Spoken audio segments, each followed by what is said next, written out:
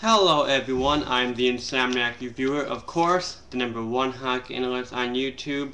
Today I got some sad news for all you hockey fans out in the world, for me and for everyone else. Mike Modano is officially retiring after 21 seasons.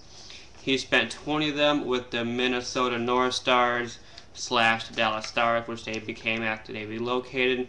And of course he spent his final season with the Detroit Red Wings. He is retiring the NHL all-time leader and scoring, NHL all-time leading scorer among American players. That was a little bit of a tongue twister.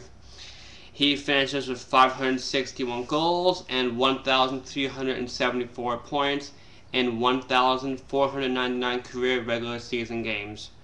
He also finishes with one Stanley Cup. He won his Stanley Cup with them in 1999. You guys know the deal with that game, which I think that was a legal goal, not part of this subject. He was a very good player, a very nice guy on the ice, off the ice. He was an ideal captain for any team. Let's be honest, guys.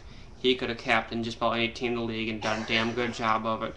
He was an awesome player, a nice guy, and he was very good, guys. The goals, the assists, they don't lie. He will be missed.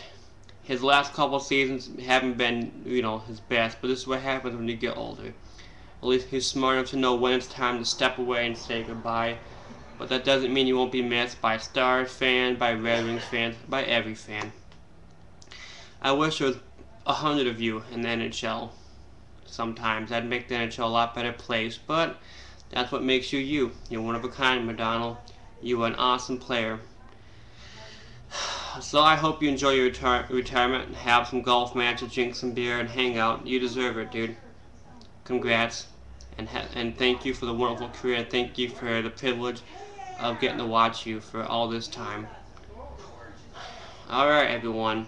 Please subscribe, rate, comment, all that good stuff. You know the drill. And stay gold. Have a good retirement, Mike Modano.